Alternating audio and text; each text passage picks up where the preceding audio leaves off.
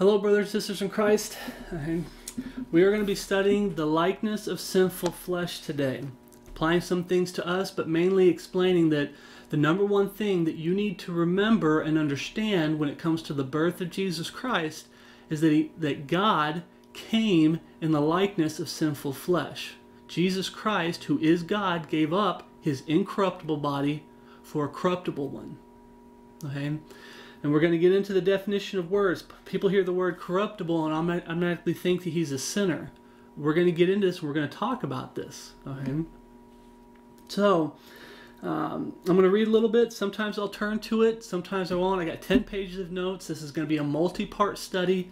And sometimes I have things underlined in verses on my notes that help me emphasize and talk about certain things. So, and I'm a slow turner, so this will help make the videos go a little bit quicker. So, Revelation 1:8. I'm going to start by explaining. We're going to read some verses talking about how Jesus has been there from the very beginning, and he'll be there throughout all eternity. Okay? Revelation 1:8. I am Alpha and Omega, the beginning and the ending, saith the Lord, which is, it's present tense, which was, past, and which is to come, the Almighty, the future, on out into eternity. Okay? The Bible talks about in the beginning there was the Word, and the Word was with God, and the Word was God. Capital W Word is Jesus Christ. Lowercase w Word is the written Word. Manifest Word in the flesh, and the written Word, lowercase w. Jesus was there in the very beginning. Okay? What we're talking about when it comes to the likeness of sinful flesh, Revelation 1:18, I'm he that liveth, past, okay? And was dead, another past event. He was alive, and he died. And behold, I am alive forevermore. That's present tense and out into the future. Amen, and have the keys of hell and death. Okay? Jesus has a body. And people like to use some of the things we're going to read. We're going to be explaining what the difference is when it comes to his Old Testament body was incorruptible to now God came in the likeness of sinful flesh. And people will take some of these verses and twist it and say there was no body in the Old Testament. There was no Jesus in the Old Testament. He's a created being. Or he only had a created body when he came, when he was born of a Virgin Mary. Okay? 1 John 4:1, and I've always got to touch this, okay? When it comes to, we're going to talk about how basically people who believe the Trinity and a lot of these false religions, they push and lean towards and they tear Jesus down to where he's just like us, a created being. He's not God fully and completely, God Almighty. Okay? 1 John 4:1, Beloved, believe not every spirit, but try the spirits whether they are of God, because many false prophets are gone out into the world. Hereby know we the Spirit, capital S, Spirit of God. Every spirit that confesses that Jesus Christ is come in the flesh is of God. Jesus Christ had a flesh throughout all eternity, from the very beginning on out to past the millennial kingdom and into the new heaven and new earth and out on into eternity. He had a flesh, he had a body. That's why is come is so important. We've done studies. I'm just going to brush over this really quick. Is come is so important because Adam and Eve in the garden could say Jesus Christ is come in the flesh. It's present tense. Okay? You get into Abraham. The angel of the Lord is there. Moses, angel of the Lord is there. Okay? And you go through when Jesus Christ came in the likeness of sinful flesh, which we're going to be talking about here, you could say Jesus Christ is come in the flesh. Right now, I can say Jesus Christ is come in the flesh. He's in heaven preparing a place for me. And all the other brothers and sisters in Christ that are out there. The time of Jacob's trouble, someone who's in that time period that gets saved can say, is come in the flesh. The 1,000-year reign of Jesus Christ, he'll be there ruling and reigning. You can say Jesus Christ is come in the flesh. That's why it's so important when we emphasize is come versus has come. Has come is always past tense. It's never present. It's never future. It's always past. Right? And every spirit that confesseth not that Jesus Christ is come in the flesh is not of God. And this is that spirit of Antichrist. Okay? Remember that. We're going to get into, this is going to be a multi-part study, and we're going to talk about how Satan is a spirit, Antichrist, so tries to get Jesus, tear him down, get him to sin, and take his corruptible body and make it corrupted. Okay? He has a corruptible body, but he's perfect. He became sin who knew no sin. Okay? The form of a man we're going to be talking about. Okay? The Spirit is tempting Jesus. Then we're going to talk about men, how they tried to tempt Jesus and tear him down, get him to sin, get him to corrupt. That's like he was in the likeness of sinful flesh, to get him to become just like them, a sinner. Okay? And that there's a spirit there, an Antichrist spirit. Wherever you've heard that it should come, and even now already is in the world. Ye are of God, little children, and have overcome them, because greater is he that is in you than he that is in the world. They are of the world, therefore speak they of the world, and the world heareth them. One of the things we'll be talking about is how Satan offered Jesus the world, and Jesus is like, I ain't hearing it. Okay? You're to serve God only and worship him and serve him only. Okay? But there's people that they speak, therefore they speak of the world, and the world heareth them. We are of God, he that knoweth God heareth us. He that is not of God heareth not us. Hereby know we the spirit of truth. No, it's a lowercase s spirit. Our spirit wants to know the truth.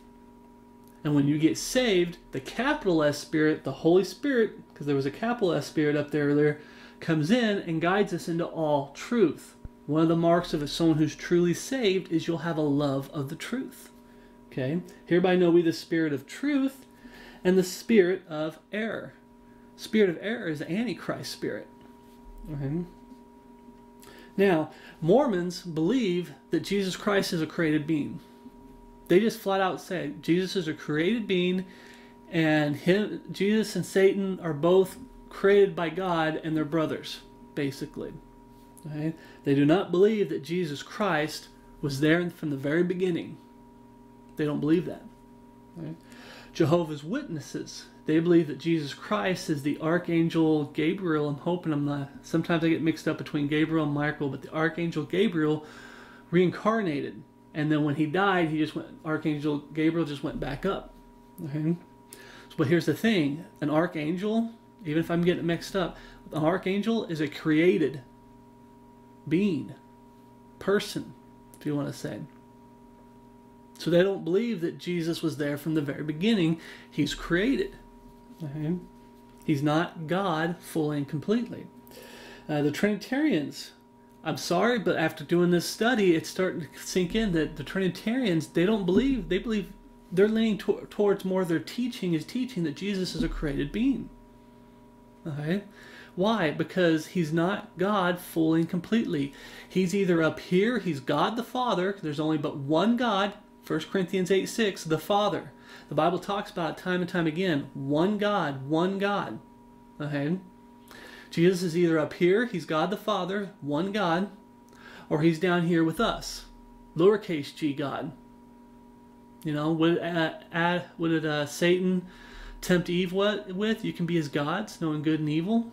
What did Satan tempt a third of the angels with? You can be worshipped of God. You can be worshipped as gods and everything. They're trying to tear Jesus down. He's not fully and completely God. He's a created being. Now, they'll deny this and they'll say, I'm kind of stretching it big time. We're not saying that. There's only one God. And they keep denying that Jesus is the Father, God the Father. They deny it, they deny it, they deny it. Well, if he's not God, then he's a created being. If he's not a created being, then he's God. Capital G God, the Father. Okay? So, we're really going to dive in here and we're going to start getting into it. But I wanted to point out that the whole point of why we say this is because Jesus has a physical body, flesh, throughout all eternity. Past, present, future. Now, we're going to talk about a certain time period where he was in flesh, but what kind of flesh was that? Okay. Turn to Romans 8:1 in your King James Bible. Well, God's perfect written word in English. Romans chapter 8, verse 1. There is therefore now no condemnation to them which are in Christ Jesus, who walk not after the flesh, but after the Spirit. For the law of the Spirit of life in Christ Jesus hath made me free from the law of sin and death. For what the law could not do, in that it was weak through the flesh, God sending his own Son in the likeness of sinful flesh. Remember, first, they like to screw this up in a lot of the change God's word and a lot of the Bible perversions. John 3:16, for God so loved the world that he gave his only begotten Son. Begotten, born of, derived from. God coming in the likeness of sinful flesh. Okay? He says Son in the likeness of sinful flesh. And for sin, condemns sin in the flesh. The two things to get from there. The whole study, when I read this, I started with that verse, in the likeness of sinful flesh. The other thing to remember is to condemn sin in the flesh, that the righteousness of the law might be fulfilled in us who walk not after the flesh, but after the Spirit. Now, why did I say remember those two things? Likeness of sinful flesh. Okay, we are sinful flesh. He came in the likeness of sinful flesh. We're going to talk about this, and sometimes I might be jumping ahead and just repeating myself. We have a corruptible body, and then we are actually corrupted bodies. We have corrupted bodies. But we're going to talk about what a corruptible body is. Okay? And condemn sin in the flesh. If Jesus did not, God did not come in the likeness of sinful flesh, then he wouldn't have been able to die on the cross for our sins. He came, he had a plan, and he had such great love for us that he gave up his incorruptible body for a corruptible one. He came in the likeness of sinful flesh. That the righteous law might be fulfilled in us who walk not after the flesh, but after the Spirit. Go ahead and turn to Philippians 2:5. Okay? So that's the whole start of this study. God sending his own Son in the likeness of sinful flesh. Philippians 2:5, let this mind be in you, which is also in Christ Jesus, who being in the form of God, thought it robbery not to be equal with God, but made himself of no reputation, and took upon him the form of a servant, and was made in the likeness of men. Okay, the form of God. His incorruptible body, I believe. He was made in the likeness of men. He came, it says up there when we read, that God sending his own Son in the likeness of sinful flesh. And being found in the fashion as a man, he humbled himself and became obedient unto death, even the death of the cross. Once again, there we see it. There's a correlation between man, likeness of man, and the cross. Him coming in the likeness of sinful flesh, and then condemn sin in the flesh. There's a correlation there. If Jesus didn't come in the likeness of sinful flesh, sin could not be condemned in the flesh. Okay. Right here we read about being in the form of God. I believe it could also be a reference to his incorruptible body. Jesus gave up his incorruptible body. God gave up his incorruptible body for a corruptible one.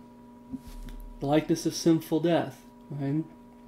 1 Timothy 2:5 talks about, once again, when we read there, made in the likeness of men.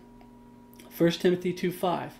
For there is one God and one mediator between God and men, the man Christ Jesus, who gave himself a ransom for all, to be testified in due time. There it says, the man Christ Jesus.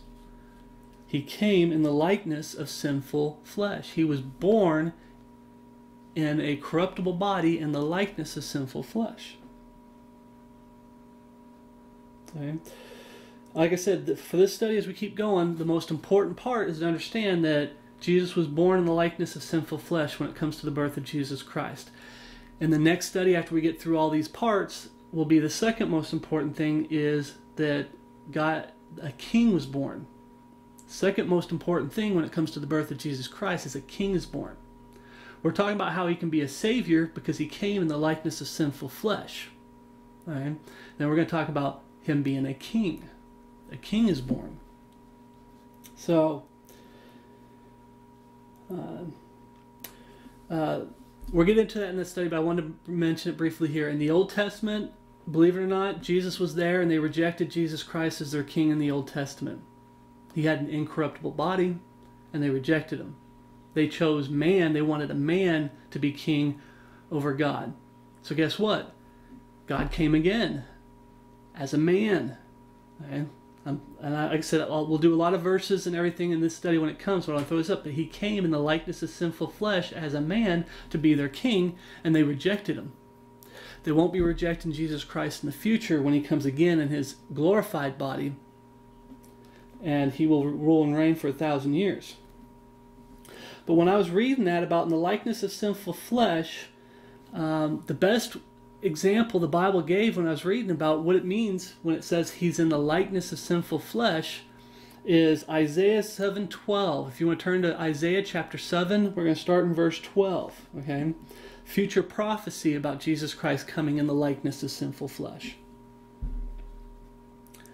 Ahaz said, I will not ask, neither will I tempt the Lord. And he said, hear ye, O house of David.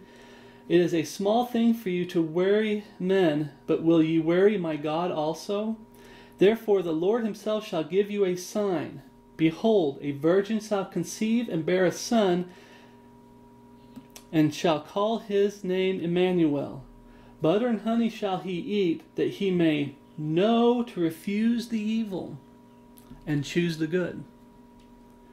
For before the child shall know to refuse the evil and choose the good, the land that thou abhorrest shall be forsaken of both her kings. Now, likeness of sinful death. Jesus it's saying he had a choice. But a future prophecy is saying it's going to be God in the likeness of sinful flesh. He's always going to choose good over evil. He knows to refuse the evil and to choose the good. Now, just a little side note here on future prophecy, when it says, shall know to refuse the evil and choose the good, the land that thou abhorrest shall be forsaken of both her kings. Remember, out of the 12 tribes of Israel, 11 tribes had a king, and then there was a king of Judah, because they had separated 2 kings. Now, when Jesus came, where were those 2 kings? Who was in charge? Were there those 2 kings there? No, they've been forsaken. Who was in charge? The Romans, Caesar. Okay. But right there, the likeness of sinful flesh, we see that example again in the Old Testament prophesying it. Okay, he's going to come and he's going to choose the evil over the good.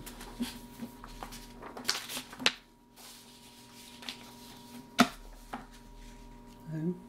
Now, what is sinful flesh? Well, we could always just switch it around like you do with English and say, okay, sinful flesh is flesh that's sinned. In other words, you have a corruptible body, and you have a corruptible body and a body that's been corrupted. Sinful flesh is a corrupted body. Okay? Psalms 51:5. Behold, I was shapen in iniquity, and in sin did my mother conceive me. In sin did my mother conceive me. Psalms 58:3 says, the wicked are estranged from the womb. They go astray as soon as they be born, speaking lies. Now, 2 stories.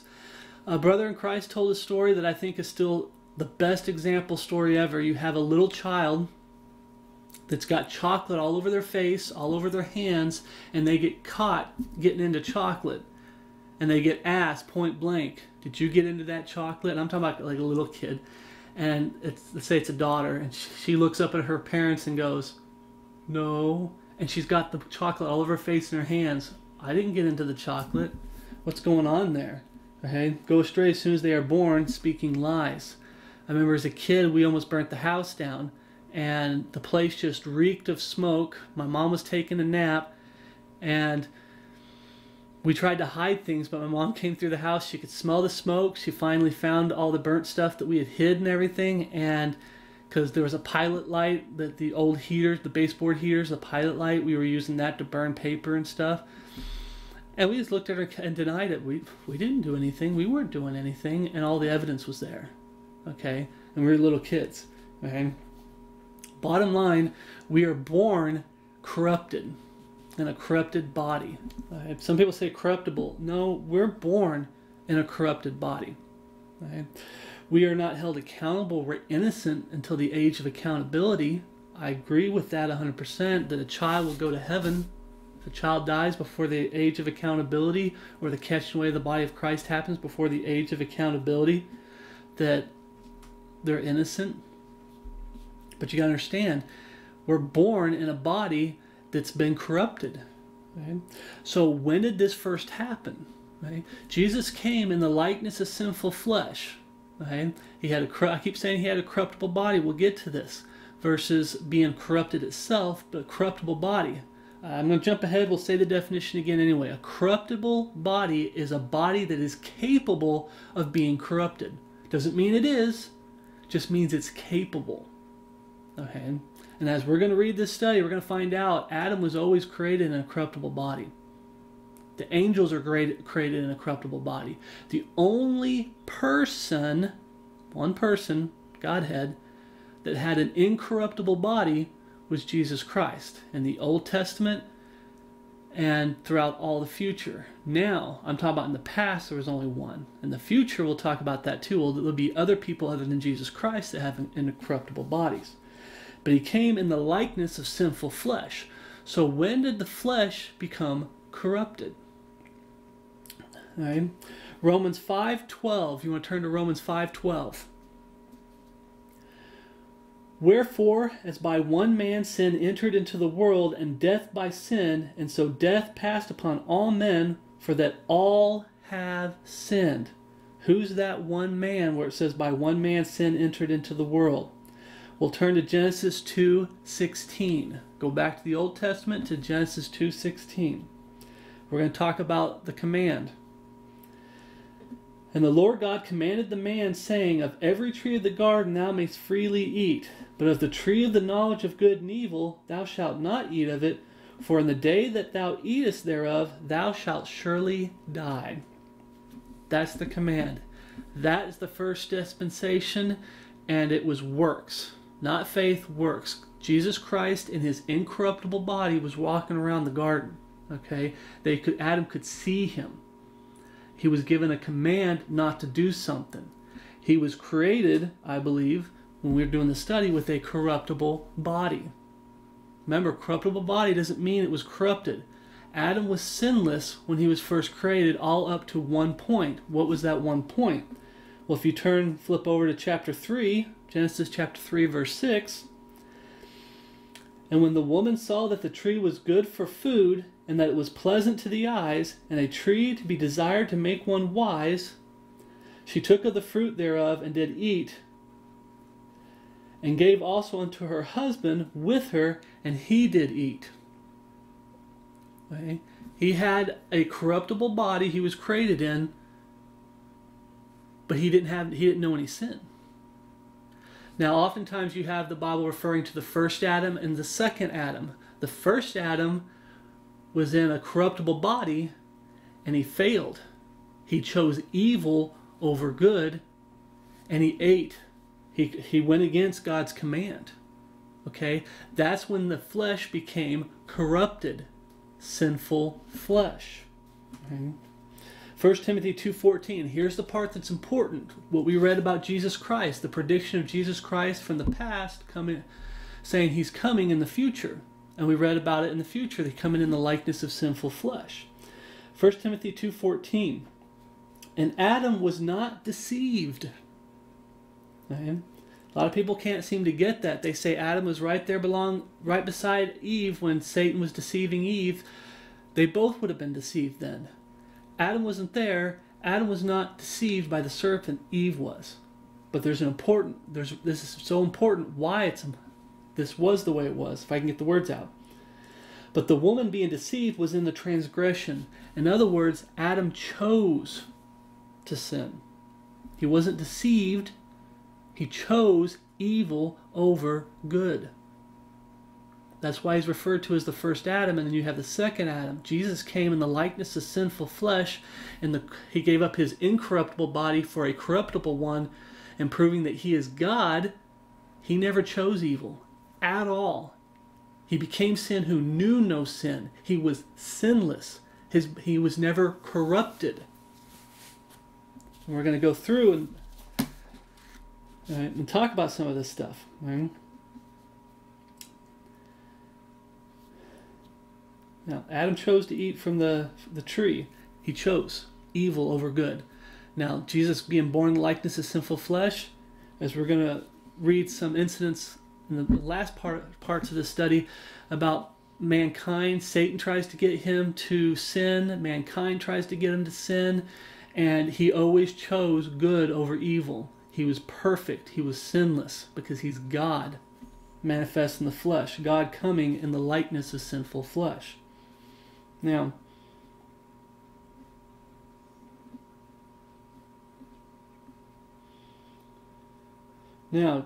God chose. Question that I forgot to ask you is, how many times have we chosen evil over good? As we read there, the account that Jesus is being prophesied, he will always choose good over evil. We read about Adam, how he started out by choosing good, doing right, but eventually he chose evil. And the reason I say he was created in a corruptible body is, remember, corruptible, the definition is it's capable of being corrupted. That's what corruptible means. Doesn't mean you are corrupted.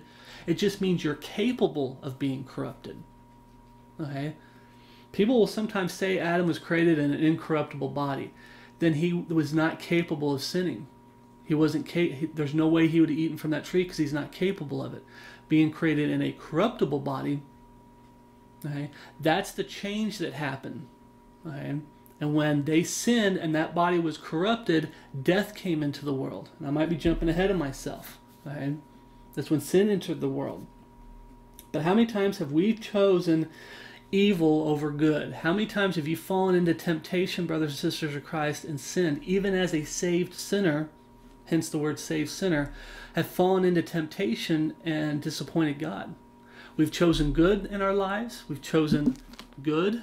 King James Bible is God's perfect written word. It's my most prized physical possession. We've chosen good in our lives. We've done things that make God proud, but then we've done things where we've chosen evil. We've fallen into sin and temptation and disappointed God. Right? Adam did this. Right? We do this. But you know what? Jesus never did. Jesus always chose good. I want to say it right. Right here it says, he knows to refuse the evil and choose the good. He refuses evil and chooses good. He is sinless. He is perfect. Okay. 2 Corinthians 5:21.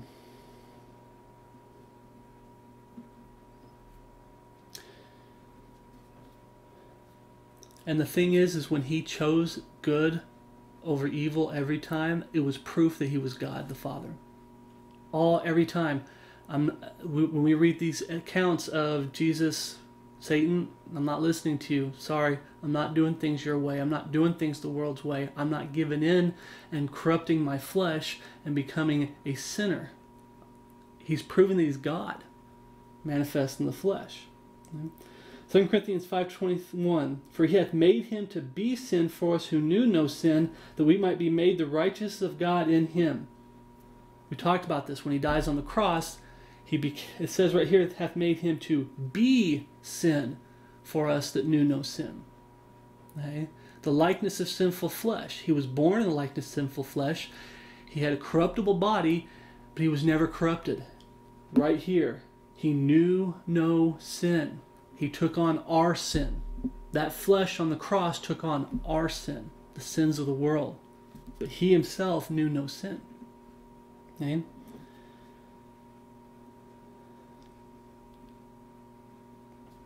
Once again, I like to point out, the cross wasn't possible if God did not come in the likeness of sinful flesh. If Jesus wasn't born in the likeness of sinful flesh. There's a lot of love, so much love that you can't even measure it or fathom it sometimes, how much love that God had for us, for you and me, for those who accept Jesus Christ and don't reject him, who come to the cross broken, completely broken. Right. 1 Corinthians 15, verse 54. So when this corruptible shall have put on incorruption, and this mortal shall have put on immortality, then shall be brought to pass the saying that is written, death is swallowed up in victory. Okay? Right there, we have corruptible bodies, but we are also, we'll read some verses where it says, all have sinned and come short of the glory of God. I'll just throw that one out there. We are already corrupted. Okay? And someday we will be put on incorruption. Okay? But we're talking about the two words there, corruptible and incorruption. Corruptible means you're capable of being corrupted. Incorruption means you're not capable of being corrupted. You're not capable of sin whatsoever. Okay? The Webster's 1828 dictionary, just to go ahead and read it out specifically, corruptible, that may be corrupted. They may be vitiated in qualities or principles. Okay? That they may be corrupted. Adam had a corruptible body. Also, I'm probably skipping ahead a little bit, the angels were born with a corruptible body. I mean, let that one sink in and think about it for a little bit, okay? A third of the angels, Satan was able to deceive a third of the angels. You can be worshipped as gods, follow me. If they had an incorruptible body, that means they're not capable of being corrupted. See, we use words that we've heard and we pass it on and pass it on and pass it on. The angels do not have an incorruptible body. Okay? 2/3 of them are sinless, but they don't have an incorruptible body. We see 1/3 of them fell, so they're capable of being corrupted. But once again, it's pointing towards Jesus Christ as being God. He's the only one that has an incorruptible body in the Old Testament and an incorruptible body in the New Testament. And I didn't put this down here, but when we talked about the angels, because I didn't do much on the angels, because this isn't a big study on the angels themselves, but you read about before the flood, the angels were coming down here and they were failing big time. All right? Once they came and left their first habitation, they came down here and they couldn't handle it. Jesus is the only one that was perfect regardless. Even when he had likeness of a corruptible body, when he had his incorruptible body, perfect. When he had his corruptible body, perfect. When he has his glorified body, perfect. Sinless. Only one. Okay? Now, is there any argument that we are in corrupted bodies? Not corruptible. I know it says this corruptible must put on incorruption. What it's talking about is the change. Adam was perfect before the fall. He became corrupted. It's just talking about the change of we have corrupted bodies, bodies that are corruptible, and now we're going to have bodies that are incorruptible, not capable of being corrupted. Okay? But is there any argument that we have corrupted bodies today? Jesus didn't, but we do. Philippians 3:21. Who shall change our vile bodies that it may be fashioned like unto his glorious body according to the workings whereby he is able even to subdue all things unto himself.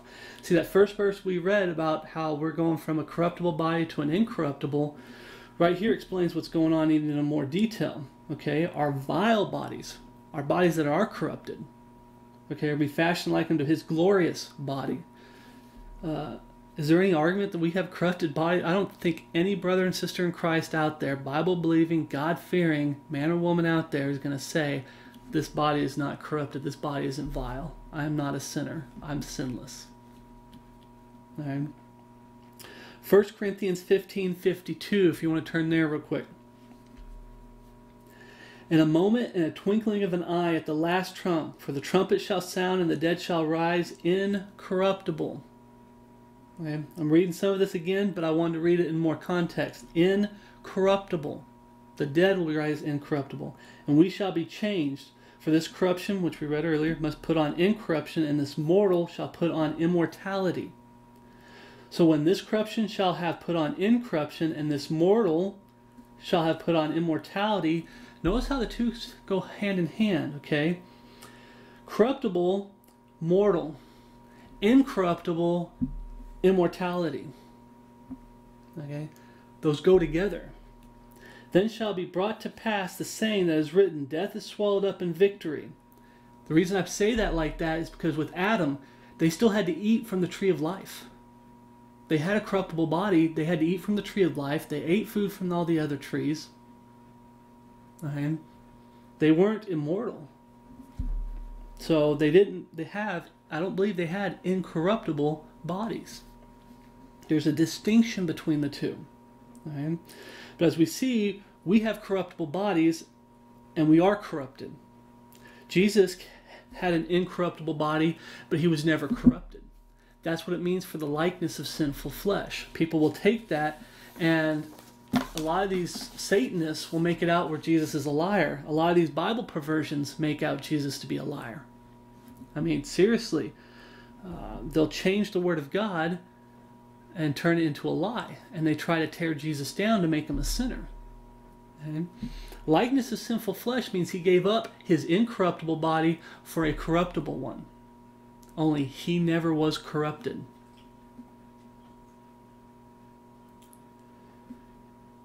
Now, one thing we talked about, but I want to read some verses on it where it talks about if Jesus was not in a corruptible body, how could he take on the punishment for the sins of the world? Okay? 2 Corinthians 5:21. For he hath made him to be sin for us who knew no sin, that we might be made the righteousness of God in him. We read about this one, okay? To be sin for us. An incorruptible body is not capable of doing that. Sinless, not capable of sin. Sin cannot even be in his presence. Right? That we might be made the righteousness of God in him. Right? Romans 6:23. Why do we say that? He became sin who knew no sin. Romans 6:23. A lot of us know this one. For the wages of sin is death, but the gift of God is eternal life through Christ Jesus our Lord. The wages of sin is what? Death. What happened to Jesus on the cross? He died. He took on the sins of the world. He became sin who knew no sin. Right? The likeness of sinful flesh. Hopefully some of this is sinking in. I found a lot of this stuff, like, it makes more sense. I already believed a lot of this stuff in a general sense, but doing this study, a lot of it's really sinking in and it's really being revealed more. Okay? When sin entered the world, death entered the world. Okay? We read about that, how it's synonymous. Incorruption, corruption, mortal. Incorruption, immortality. Okay? Most important thing to get from Jesus is the understanding of likeness of sinful flesh, what it means. It doesn't mean he's a created being. It doesn't mean that he's a sinner. Okay? We have sinful flesh. We have sinned. Our body that's corruptible has been corrupted. Jesus has not. God came into the earth in the likeness of sinful flesh with a plan all set up. And we'll read more about this. Jesus proved he is God by never sinning in a corruptible body. It was only way to save us from our sins. Okay? He had a plan and he set it in action. Matthew 26:39 talks about it. And he went a little farther and fell on his face and prayed, saying, O my Father, if it be possible, let this cup pass from me. Nevertheless, not as I will, but as thou wilt. Okay? It was the only way to save us. And Jesus chose, because of his love, God's love for us, to die on the cross, to take on the sins of the world. Okay? He came in the likeness of sinful flesh. Now, could God have destroyed man and started over many times? I mean, was it the only way for God to do his thing? Like, I don't care about mankind, just, wipe him out and start all over, or I can just, destroy the earth and start off with a new earth. Let's read on times where he could have done that. But because of love, he didn't. Okay? Genesis 6:5. Go back to the Old Testament, Genesis 6:5. And God saw that the wickedness of man was great in the earth, and that every imagination of the thoughts of his heart was only evil continually. And it repented the Lord that he hath made man on the earth, and it grieved him at his heart. And the Lord said, I will destroy man whom I have created from the face of the earth, both man and beast and creeping things and the fowls of the air, for it repented me that I have made them. And you read about Noah. Noah's not perfect. He's still a sinner. But if you read some of the things in here where it says, every imagination of the thoughts of his heart was only evil continually. That wasn't Noah. He was righteous in the sense that he turned to God. He made a mistake, he probably turned to God. He wasn't perfect. But as you see here is an incident where God did destroy the world, but he didn't destroy all of it. So saying that God had to do what Jesus had to do, he had no choice. He had a choice. Just like coming in the likeness of sinful flesh, his whole walk, his earthly ministry, his life before his death on the cross, he chose good over evil. Okay? He chose to die on the cross. Was there other things that God could have done? Yeah, he could have just wiped mankind out and started all over. But he didn't. Right? Now I notice here, because someone's going to bring it up, he did the bow, the cloud, and it promised he'd never flood the earth again. There's other ways to destroy the earth other than flooding the earth. Okay? Exodus 32:9, here's another situation where God was going to destroy a certain set of people and start all over. Okay? Exodus 32:9. And the Lord said unto Moses, I have seen this people, and behold, it is a stiff-necked people. Now therefore let me alone, that my wrath may wax hot against them, and that I may consume them, and I will make of thee a great nation. Okay? They had sinned so great when they came out of Egypt. Moses was up in the mountain for 40 days talking with the Lord and getting the 10 commandments that are on the tablets. And the Jewish people decided to worship false gods. Aaron made him a false god, a calf, and they started worshiping him. And God's like, I've had enough. I'm just going to wipe them out and start all over with you. And it's a whole nother study where Moses is like, no, God, what will people think? Please, Lord, don't do this. What will people think and everything? But the bottom line is not that he wouldn't do it. It's he could have done it. He could have started over with Moses. Moses could have had 12 kids. 12 more tribes could come from Moses. He could have started all over, but he didn't. I'm just trying to point these things out that wasn't the only way God could have done things. It was just the only way God could have saved us, reconciled us to him. It was the only way. That was love. What Jesus went through, coming in the likeness of sinful flesh, giving up his immortality, his incorruptible body and immortality, to come down and be an immortal body that needs sleep, that needs rest, that needs food. It can be hurt, hence the pain he went through on the cross. Okay? But he overcame death. Matthew 3:9, even John the Baptist, before Jesus revealed himself, okay, he was born by this time. And think not to say within yourselves, we have Abraham to our father. For I say unto you that God is able of these stones to raise up children unto Abraham. Once again, people like to limit God. Don't take for granted what Jesus did for you on the cross. Don't take it for granted. Okay? Every day, especially when you fall into sin and temptation, you come back to God broken as a sinner and you're repenting. I just don't want to take that cross, and I do my best not to take that cross for granted, what Jesus did for me for granted. Okay? There's a verse in here where we'll talk about it, and I don't want to jump ahead, where it talks about how people do take the cross for granted. When it talks about, am I supposed to sin that grace may abound? People do take the cross for granted. False converts. Okay? We're not to sin that grace may abound. Don't take the cross for granted. Now, I use these verses to prove that God could have destroyed mankind and started all over. God could have done different things if he wanted to, but he had love for us, and that's why things happen the way he did. That's why it's so important that he came in the likeness of sinful flesh. Right? John 15:13.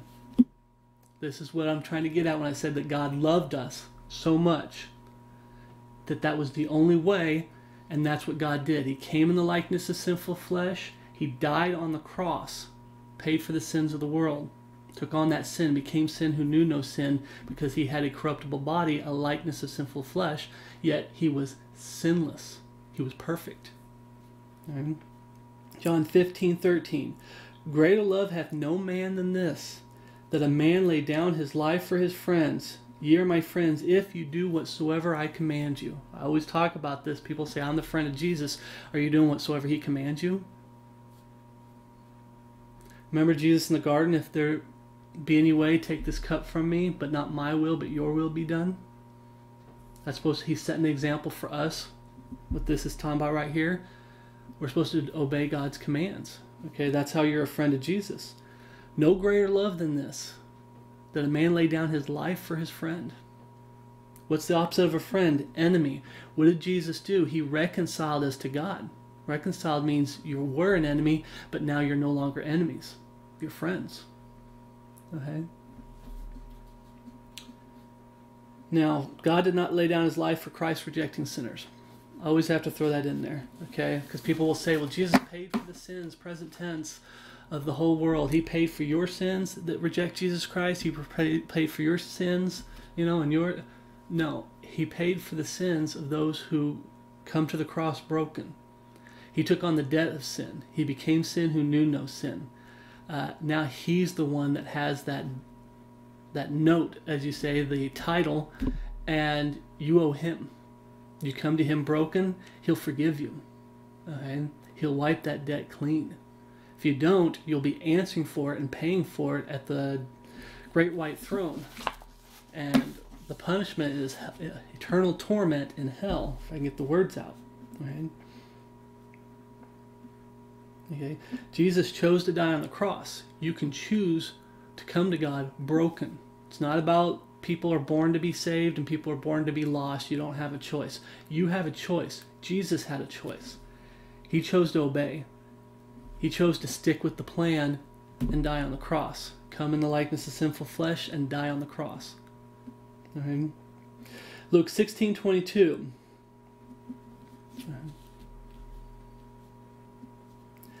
And it came to pass that the beggar died and was carried by the angels into Abraham's bosom. The rich man also died and was buried.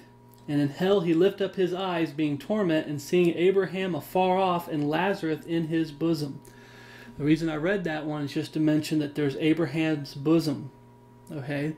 It's a place where the Old Testament saints went because they couldn't go to heaven. Their sins were covered, but they weren't washed away.